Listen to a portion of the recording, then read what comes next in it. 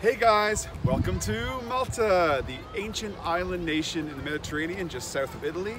Malta is actually comprised of 3 islands, the first being Malta, which is the most populated, about 500,000 people year-round.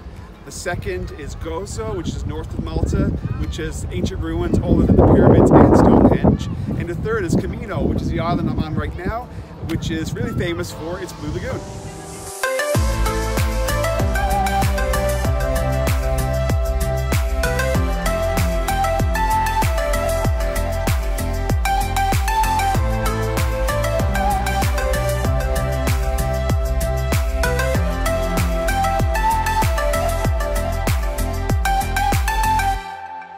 Here's the Blue Lagoon, and it's the most popular and the most visited lagoon in the Malta region across all of the islands, and for good reason. It has very huge, expansive, crystal blue waters, amazingly warm, so inviting, but also, as it's most popular, it's also very touristy.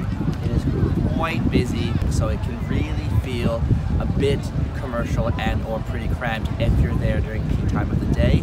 But if you just walk an 8-minute trail from the Blue Lagoon just down the coast, you come to the Crystal Lagoon.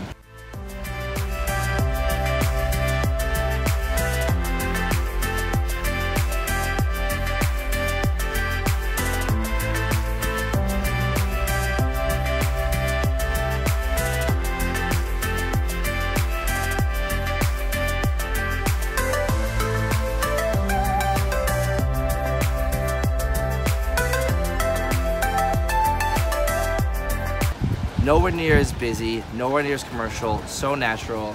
Amazing coral limestone cliffs that are just epic to swim under, to swim next to.